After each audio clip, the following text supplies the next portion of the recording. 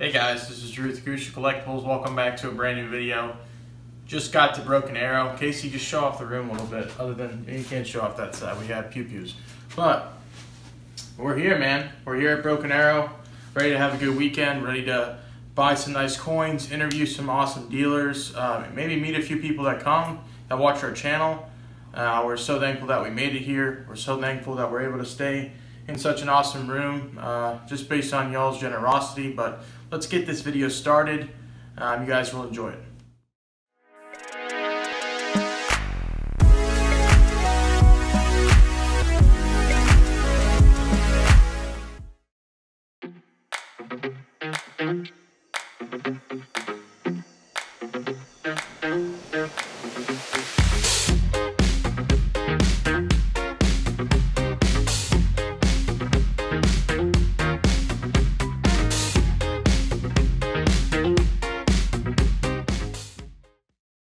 We are here with Todd Howerhan at the Broken Arrow Coin Show. Mr. Todd, can you tell us about this coin show and you facilitating it with Chris? Yes, so hi everybody. Welcome to Broken Arrow, Oklahoma, here at the Stony Creek Hotel. It's right across from the world famous Bass Pro Shop on Albany Street. This is our second year doing the show in March. Roughly 60 dealers. Great venue, just outside of Tulsa, about 12 miles outside of Tulsa on the Broken Arrow Expressway. Numbers today, roughly 100 people came through, but our big push is on Saturday. What we did also is open it up to all the Boy Scouts, Eagle Scouts, and Girl Scouts. We had a couple come in today, and part of our jobs as dealers in the community is educating the young people, because once again, the coin collecting population is getting older and older. We need to get more youth in here and people to enjoy the history of the coin. So if you have a chance, come on down to the Stony Creek for the Broken Arrow Coin Show. So if people were wanting to come down and buy or sell their collection, is this place safe? Can they trust this environment? It's a very safe place. We have armed security, and it's good, friendly dealers. They'll give you some good, fair prices, but the area here in Broken Arrow is a very safe place. You got a lot of eateries right next door, but security's here. It's a very safe, family-friendly environment. Hey guys, so we ended up buying a table just for everything, just in case we had someone to sit down and talk to. We talked to a few people today, and it was a good time. Show's wrapping up here, as you can see. Let me show you guys. There's a few things going on still, but everything's wrapped up. Let me flip this camera around, show you guys a few things, and we'll actually go into a deep dive later this episode, but wanted to show you guys a few coins real quick. You can see we've been pretty busy today. Bought a few cat coins for Trent. Just kind of an example of what we bought. Bought 1807 Great Bust hat. A few more cat coins for Trent here. Just a lot of pretty cool coins. Gonna show you guys a few more here at the hotel, but yeah, great turnout. If you guys ever want to go to Broken Arrow, the coin show, you guys will have a good time. You have Todd and Chris running the show, and they always have really good dealers come out, and you're able to buy a lot of fresh and nice coins. So just understand that from the get-go. Make your trip out. We drove about 9 hours to get here, but definitely, like I said, is worth it. Hey guys, so I'm sitting in the car here, and a kind of interesting thing came to my mind. When I actually buy a coin, and when I get it in, I try to offer it to all my customers and my clients, and sometimes I think that's just a big problem. Sometimes I think that there's so much more opportunity in giving someone else a shout out, even if you're going to make a profit on the coin. And the reason why it's a good thing to give them a shout out is because sometimes you're not going to have what your client's looking for, and it'll be easier when you shout somebody out to be able to call on them, or even give your client their information to talk to them about coins, because I don't know, I think at the end of the day, you want your clients to be happy, you want them to enjoy the hobby, and all of us have so much to give. And I wanted to add one more thing, which is kind of on the side of working with dealers. I mean, there's so many people that are older, and they're going to be leaving the hobby soon, and there's a lot of young people that are coming in, And so just giving, not only paying for a coin and buying a coin, but also giving someone an opportunity, like posting, their at on Instagram, they're shouting out their YouTube. Even like I said, giving a different coin dealer your client's information for a coin. All those things really will not only grow your professionalism and your thoughtfulness with the dealer, but also will do that with your client as well. I've learned so much from Instagram and people on there, and I've learned so much from people at coin shows, and I think that the more we share each other's information and work with each other, the better this community will be, and we'll be able to grow a lot more. But I'm done talking. Alrighty, just made it back to the hotel. Got some awesome coins to show you guys. Like I said, at the place, it'll be really exciting to show you. But let's crack these open right now and let you see. So starting up as number one here, we have a nice little Booker. Booker G. Washington. I like to buy these just because they're blast white and the eye appeal is there. I think this one's a really strong example of a 66, and pretty neat piece. Number two here, we have a really original 1858 half, as you can see, just super original. Hard for me to pick up, but it's 1858 which is a little bit of a tougher date here, but very, very nice coin. And sorry guys for not using normal light at the hotel right now, but I still wanted to take you guys along, give you guys a perspective of right after coin shows what it looks like. Starting with the later date 30 here, 1939. Great MS65. Nice little Walker for sure. For all my Walker fans out there. Had to pay a little bit for that one, but it was still worth it. Here is a Bay Bridge, or I'm sorry, Bridgeport. We ended up buying this one because just look at the nice luster on the coin, very strong. I just do like coins like this. It may have been dipped, I'm not too sure, but luster is still pretty phenomenal on the piece, and it's really great part of the inventory for sure. Buying a few cat coins to show as well. Early date Walker here, 1918 Denver, really tough date. This one's an XF45, and it does have a CAC sticker. No distracting marks on the coin. He did give it that CAC approval. It is a B coin, not an A coin, but still a pretty phenomenal piece. Let me grab this next one out for you guys. You guys have been asking a lot about 3-cent silvers. This is a 1853 3-cent silver. AU coin has some interesting kind of die clashes. As you can see, the 3-cent design on the obverse is shooting through on the reverse here. Let me flip it over so you can see that kind of peeking through there, which I really do enjoy. Someone actually let me know today. His name is Colson. He's a pretty cool guy on Instagram. We talked with him and his grandfather for a little bit, so definitely a good time for that. But let me grab this next coin out of here. I'll skip on that one for now. This is 1902 Morgan dollar, rated MS64. The reason why I picked this one up is because it has that really nice looking rainbow there. When you buy a better date dollar, just like the 1902, you kind of want to buy something that just has that intricacy to it. It's got a kind of a crescent on both sides, and David really helped us out today with that coin. He's actually leading the Tyler show here in a few months. We're going to be making a video helping him out and trying to sponsor it, and we really hope you guys enjoy that video when it comes out. Let me pull a few more out here. This is a 1938 Denver Walking Liberty half.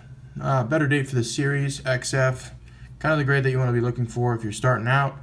But MS examples are the really ones that you want to buy long term, but that's a little bit harder sometimes with the whole series. Nice, another commemorative here, Cleveland MS64 Plus. A little bit of an older holder, but very strong eye appeal. All these coins are going to have kind of the same mantra for sure. Up next is just a kind of common date, 1879 Indian head cent. Nothing too crazy about this coin, but it is a whole filler if you're trying to find, just a pretty affordable set of Indians. Here's one of my favorite pickups of the day. Never actually purchased this one before. This is an 1851 New Orleans, 3-cent silver. The reason why I bought this one, not because of like what it looked like really, but because if you take a look at the O mint on the reverse here, you're really going to be able to see that just really interesting where they place the mint mark to the right of the C there. And, I think it's pretty cool. I wanted to buy the Mint State one today, but it was way too expensive, way over retail. It was CAC approved, MS64, great eye appeal, everything that you want, but sometimes it just doesn't work out. Here is a 1917 Walking Liberty half.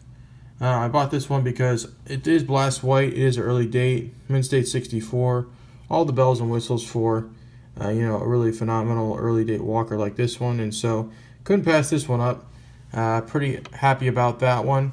Here's a coin that I don't think we've ever really bought in one that's been holder before. This is a drape bust $half. Try not to lose all these here, but it's going to happen anyway. There it is. This is an 1807 drape bust half. Really nice and original coin. As you can see, has a little peripheral toning on it, but man, someone took care of this coin very well. And just very honored to be able to hold a piece of history like this, especially just how early of the date it is. And the design is busy, but it's super cool. I really do like it. Very phenomenal piece. Very thankful for that. What next do we have here? Another Booker T. Washington. This one's CAC approved. Same kind of story. Blast white, nice luster. Can't go wrong with that for sure. And yeah, very fortunate with that coin. Got a few rattlers here. Got to show you in just a moment. But first, let me show you one more OGH holder here. This is a 1920 Pilgrim. Grade MS63 by PCGS. Very strong luster. Nothing, like I said, that distracts you from the coin, really. No dots.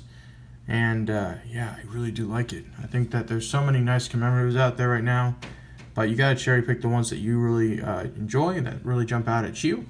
And that one really did it for me. And so here's a few rattlers for you guys to take a look at. Also, there's a 1902 Morgan Dollar and 1902 actually, and it's great. MS64 by PCGS. Not enough luster really to carry it over to a gold CAC if you needed it, but still a nice piece. Very happy with it. Got it for a decent price, and just those right now are pretty hard to find.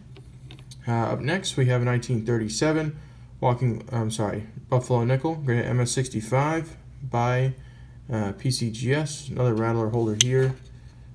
Just a lot of these are really nice to find, especially in older holders, and just good looking coins overall. Here's a toned Morgan Dollar found in MS65 rattler.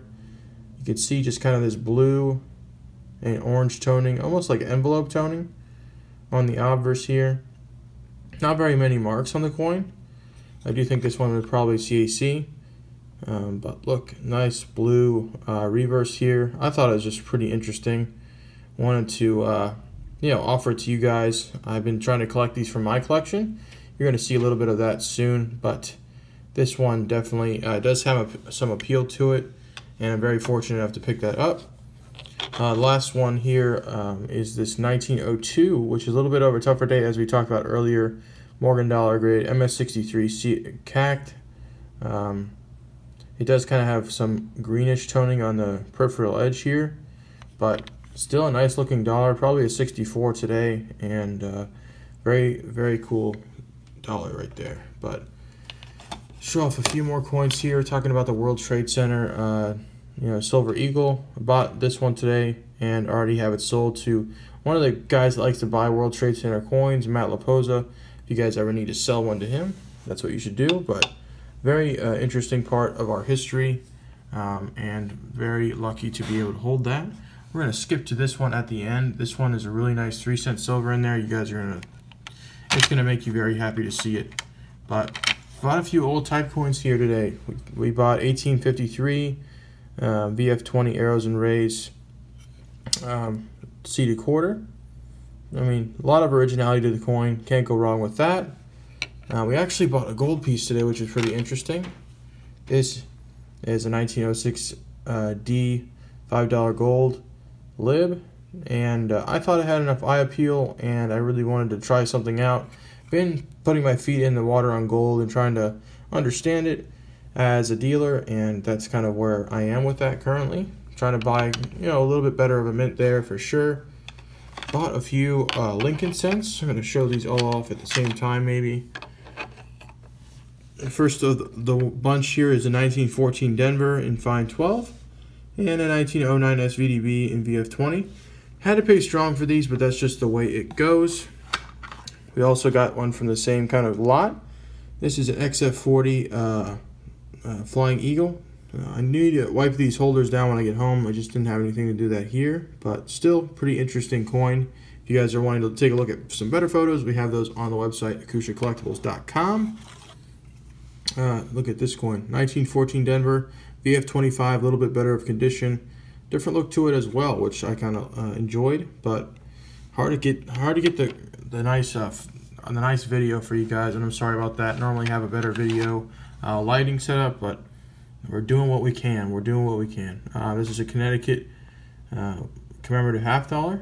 This one is also in a rattler holder. Like the design a lot, like the bird on the reverse here. Pretty big eagle, if I do say so myself. Bought a few Mercury dimes today. This one is one of them here, 1940S, rated MS65 by PCGS, little OGH holder. Have a really awesome client that likes to pick these up when he can, so make a few dollars here and there, and I'm very happy to help him with that. We also have a few walkers today and another seated dime here. This is a seated 1842 seated dime. A little bit tougher of a coin to get, and so when we purchased this coin, it does look really nice, really original, and it really does have a small O. I'm not sure if that's a variety, maybe very small O, but I'll have to take a look at it because I don't know. Still a lot to learn with me and seated stuff, but here is a 1946 Denver Walking Liberty half, sitting in a nice fatty holder here, and yeah, I mean, just your average run-of-the-mill dollar or $50, but still pretty cool. I'm very happy about that one. Got more seated stuff here as well. 1857 seated dime. Been buying a lot of the O-Mint dimes as of late just because, I don't know, I think they're a little bit tougher to find, and I want to have a really nice arrangement on our website just for you guys to check out if you guys want to buy some stuff, you know, for your typeset. And those are pretty neat to check out. Another O-Mint seated coin here. This is a 1853 O seated half with the arrows and rays. Do love the rays so much, and the O on top of that. That's just, I mean, I don't know, I just think it's a really intricate design. Very busy, like many of the coins are, but I don't know, I really want to buy a nice one day, and I'm looking forward to that if possible. I got another commemorative here to take a look at. This is a 36 S Bay Bridge, graded MS64 by PCGS. The reason why I bought this one is because it's an OGH holder, and yeah, just got some strong luster on the coin. Very nice.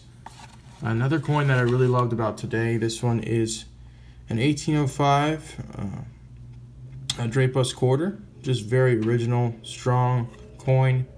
Probably one of my favorite pickups of the day. I didn't see this the first time going through, but the second time was a blessing to see this, and definitely adding a lot of Drapus stuff to the set. I'm sorry, to the website for you guys to take a look at. Another interesting kind of Mercury dime. Really do love the toning on it. It is a Micro S 1945, and yeah, I do like just the characteristics of it and the older holder. You guys just know I love older holders, and this one really does just have that uniqueness to it. Kind of hard to see when you're in that holder, but very, very cool.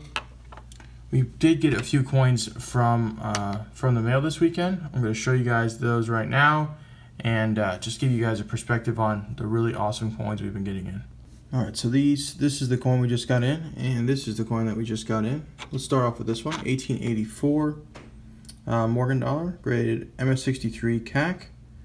PCGS graded this one, old holder. We're going to be adding this one to the collection. Just very nice obverse toning. Don't see that too often, and you can't pass up coins like that with that much beauty. Here is a 1938 Denver Buffalo nickel, rated MS66 by NGC, gold CAC sticker. I do think this one might have a shot at 8. Very happy with what it looks like. We had someone on Instagram reach out to us, watched our videos sometimes. Brock Mitchell, thank you for that coin. Really excited to see what's going to happen with it. Here are a few coins that we got for Trent today. Very happy we could help him out, add to his collection.